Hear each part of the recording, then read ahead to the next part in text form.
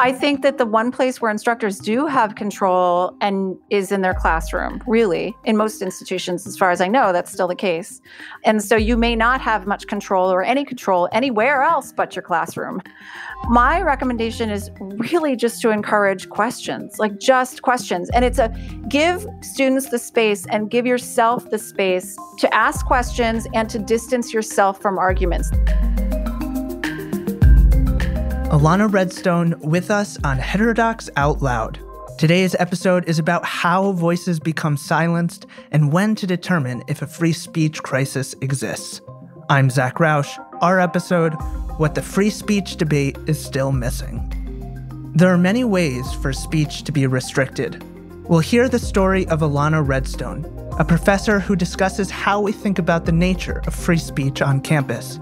She argues that we must go beyond the surface and look at subtle forms of censorship and suppression that exist within higher education. Our topics include free speech, the COVID-19 pandemic, and bias in the classroom. Before our interview, Ilana's blog, What the Free Speech Debate is Still Missing. The narrator is Stina Nielsen. What the Free Speech Debate is Still Missing. Ilana Redstone, May 25th, 2019. The question of is there a campus free speech crisis is fraught. The answer depends in large part on the evidence one uses to answer it. In most commentary so far, the metrics used to measure political tolerance on campus are at best incomplete, and at worst, misleading. Our collective attention is drawn to overt rather than latent manifestations of illiberalism. It is not surprising that dramatic phenomena like campus mobs and shoutdowns get most of the attention. But less overt forms of bias are equally problematic, yet under-addressed. When we focus solely on what we can measure and count, disinvitations, faculty terminations, or red light ratings, for example, we shine a narrow spotlight on a much larger problem. Consider two posts by political scientist Jeffrey Sachs entitled There is no Campus Free Speech Crisis and The Campus Free Speech Crisis Ended Last Year. Sachs argues that controversy over the campus free speech crisis was overblown and that in any case the putative crisis dissipated over the course of 2018. In his first piece, he reinforces the argument made by other commentators, including Matt Iglesias at Vox and Aaron Hanlon at NBC, that young people and university students generally support free speech, higher education is associated with more tolerance for offensive speech, and a few unrepresentative mobs and shutdowns shouldn't set the terms of how we talk about free speech on campus. In his second piece, he argues that, at any rate, the number of problematic cases as measured by these metrics declined during 2018. Sachs acknowledges a couple of caveats. For instance, a decline in disinvitations might actually be the result of students no longer wanting to take the risk of inviting controversial speakers. Yet his analyses of the climate on campus, and others like them, fail to account for two significant factors. One, the limited way in which many people on campus, faculty and students alike, conceptualize free speech. Two, the way that potentially controversial material is taught in the classroom. Conditional support for free speech. The loudest voices in any contentious issue tend to fall clearly into the for or against column. As far as issues surrounding free speech and viewpoint diversity are concerned, in this view, there are essentially two sides. There are conventional supporters, a group that includes me, who consider the dual ideals of free speech and viewpoint diversity to be of paramount importance on campus and off. They tend to understand variability in how we see and relate to the world as essential for learning and growth. They support pluralism and the free exchange of ideas, even when it seems inconvenient, uncomfortable, noxious or threatening to do so. On the other side are the cynics. While they tend to see free speech and viewpoint diversity as worthy ideals in the abstract, in practice, they are perceived as often doing more harm than good. For instance, they allow false or dangerous views to persist or grow. To their minds, advocacy for viewpoint diversity or free speech often seems like a thinly veiled attempt to normalize white supremacy and other harmful ideologies. Consequently, they often position themselves in opposition to those who appeal to these ideals. In spite of the lure of this simplistic dichotomy, however, there is a third category that we might think of as conditional supporters of free speech and viewpoint diversity. It consists of those who view themselves as supportive, yet who consider their own worldview to be beyond meaningful reproach.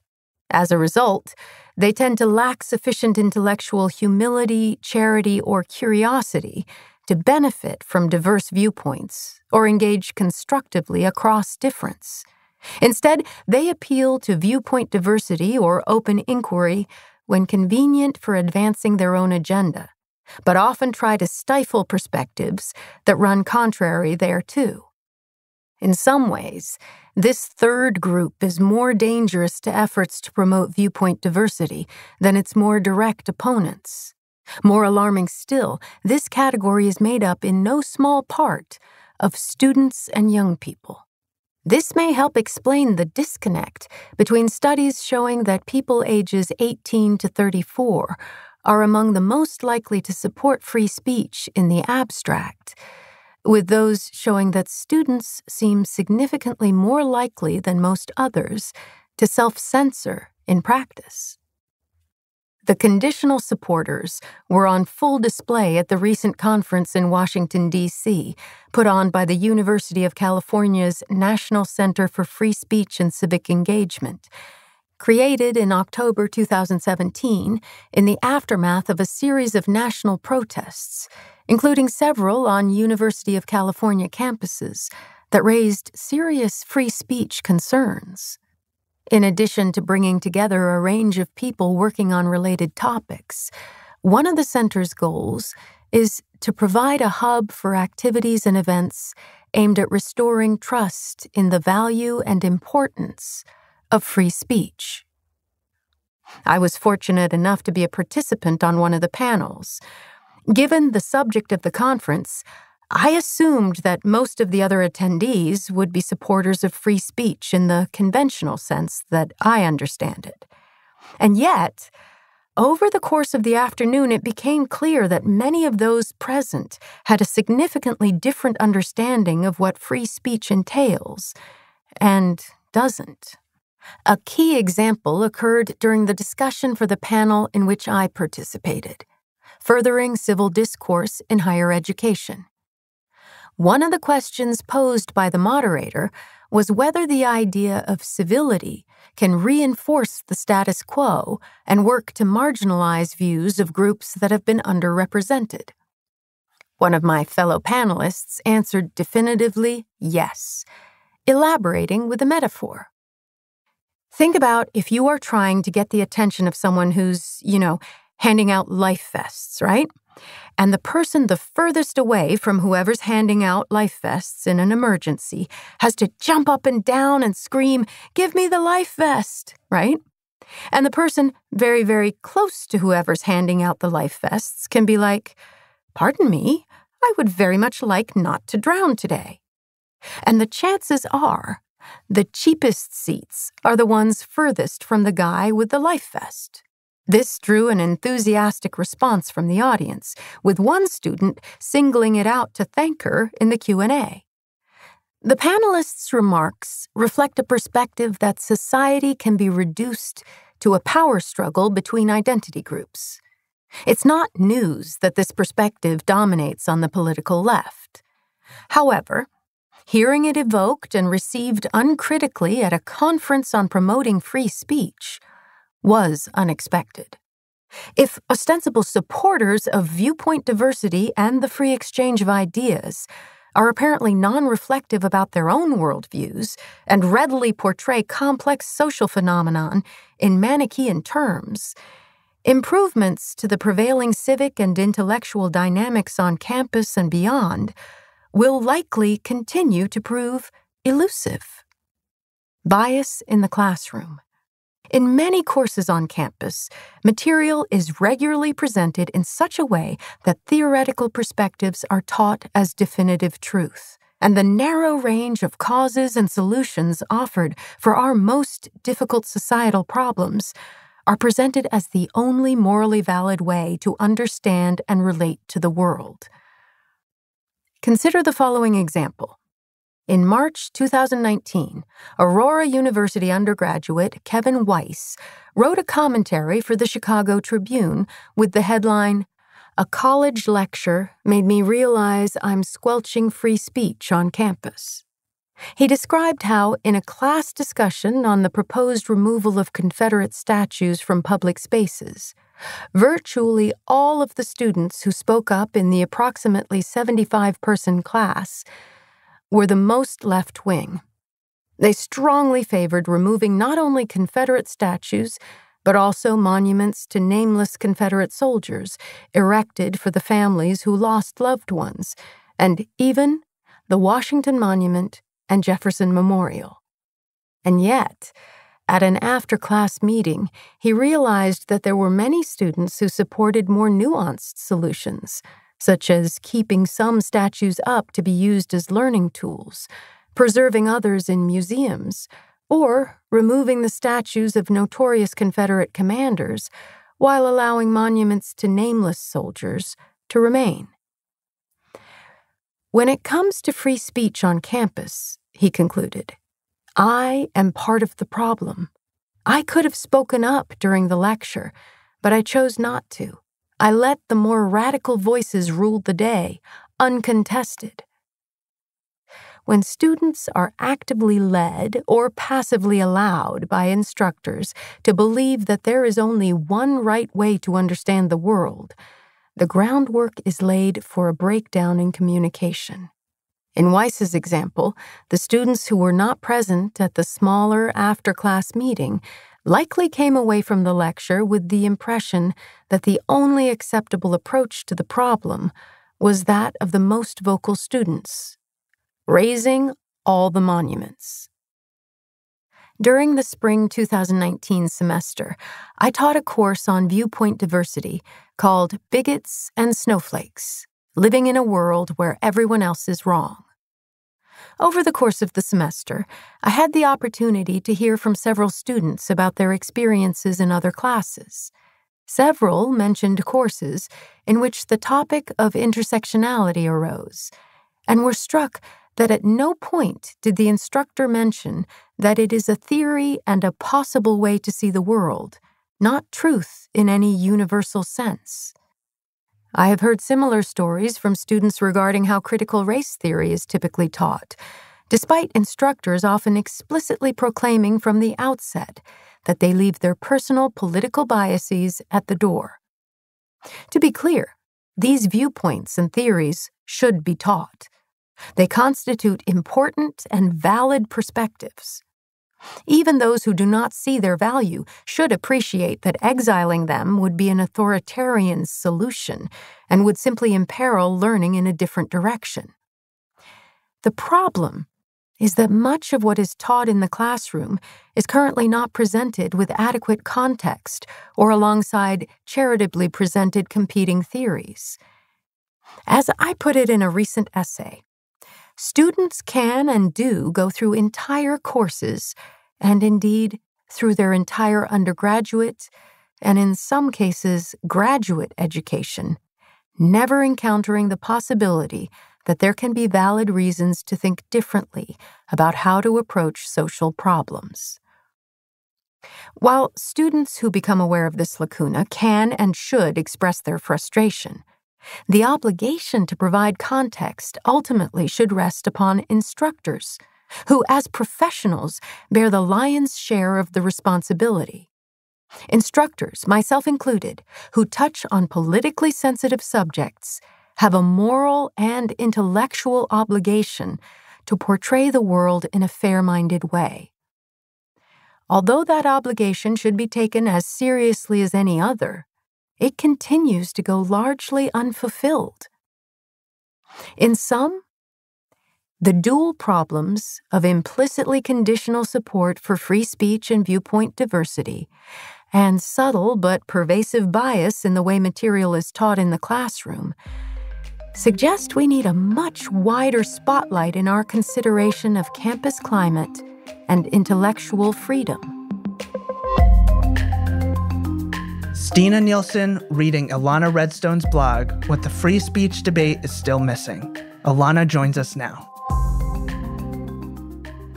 Ilana, thanks so much for coming on to Heterodox Out Loud. It's a pleasure to have you here. Thanks so much for having me. I'm glad to be here. Can you tell me how you ended up becoming passionate around these issues of free speech and viewpoint diversity? Sure. I guess there's sort of a two-part answer. One is that I don't think there was a specific singular moment.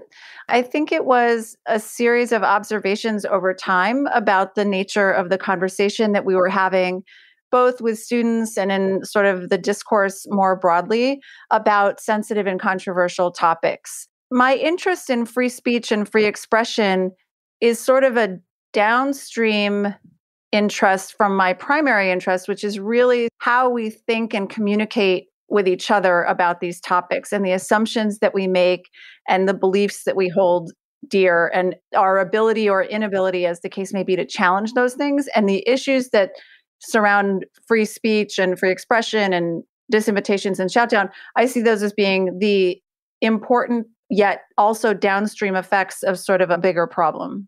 In the blog, you talk about these different positions on free speech, and you note that you're a conventional supporter of free speech. And can you first just explain again what you mean by this? Yeah, it's interesting. So it was a couple of years ago. I went back and I read that now, and I know I used that language. I wrote that coming off of this conference at the UC Center and just having the experience of going into this thinking that there was a shared set of values or principles that oriented people who had self-selected to be part of this conference, at least with respect to those particular topics of free speech and viewpoint diversity and whatever. And I was very surprised that that didn't seem to be the case. And it seemed problematic to me and worth pointing to. Most people don't say they're against free speech. Most people don't say they're against viewpoint diversity, or they think that's a bad idea, or no, we need fewer perspectives, right? It's always this sort of, well, but about, but that position, has this effect or has this harmful effect or the other harmful effect. And so I don't always think that we do a good job of really thinking through the costs of those limitations, both inside academia and outside. So, Ilana, where do you see most threats to free speech coming from? The threats to free speech, Kathy Young had an interesting article. I think it was around the time when Nikole Hannah-Jones when she was going through the whole tenure thing at UNC Chapel Hill. She said, when they come from the right, they're coming from outside of academia to individuals in academia. And when they come from the left, they're largely coming from within academia, which I think is a fairly accurate description. And which one is a greater threat? I mean, neither is good. I guess I'm not sure. I think it just depends on what you're looking at. I mean, I think that in the day-to-day sort of how we talk about things, I think that there are more problems that come from a sense of ideological conformity that exists within academia, but nobody wins anything by, death threats coming from the right either. Like that doesn't help anybody. So I guess it just depends on what you're looking at. Right. Definitely not a competition. No, it's not we can all win and lose and whatever. You did write this piece in 2019. How has COVID and other major political events changed issues around free speech and academic freedom within higher ed? There's sort of the short-term effects of COVID and then the long-term effects of COVID and then summer of 2020 and George Floyd and everything else. And so I think in the beginning of COVID, I remember the conversation was a little bit like, does anybody really care anymore about, free speech and viewpoint? Like, who cares? Like, no one's on campus. We're all shut in our houses. And, the end of May, and then George Floyd happens and everything that followed that. And it was like, oh, yeah, actually this stuff may have laid dormant for a little while, but it's all very much still there. And so I think COVID had this effect of really just exacerbating existing divisions. Like, I don't think everything was, I mean, not that anyone is making this argument, but it's certainly not the case that things were going along fine until we were just struck by lightning by COVID. What do you think the role of virtual education plays into this? It's an interesting question. And I spent obviously the end of the spring of the 2020 and then all of the next year teaching on Zoom. And on the one hand, I think you lose a lot by not being able to read nonverbal cues particularly well. I mean, yes, you're seeing people, a lot of students keep their cameras off. And even when they're on, like, it's not the same thing as sort of being able to, well, I said this thing and did that person raise their eyebrow at me or, or whatever. Like, you can't read any of those cues.